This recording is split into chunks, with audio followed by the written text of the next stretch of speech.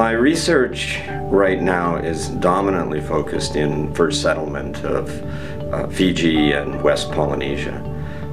It's a very interesting set of questions in the sense that these places were settled 3,000 years ago, and the colonists who were coming in by boat, who ultimately are the origins or are the ancestors of Polynesians today, entered into sort of a very pristine world without human impacts or any kind of human predation.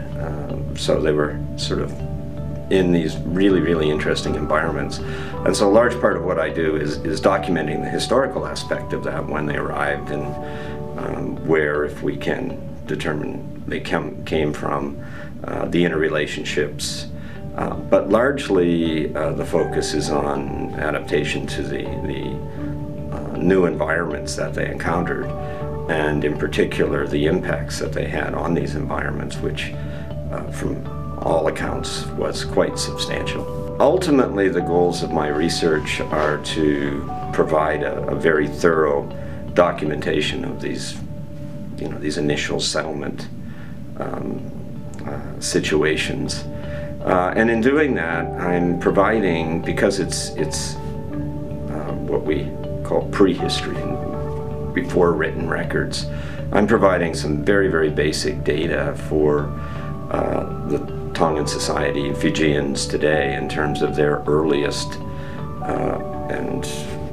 ancestors and initial settlement efforts. Pretty much everything I do in the field in terms of research, I integrate in some fashion into the classroom. In a direct way, because I teach field schools in places like Fiji or Tonga, I take students into the field with me, and they get a very good introduction to living in a foreign culture, understanding different cultural values, as well as the basics of doing archaeological field work.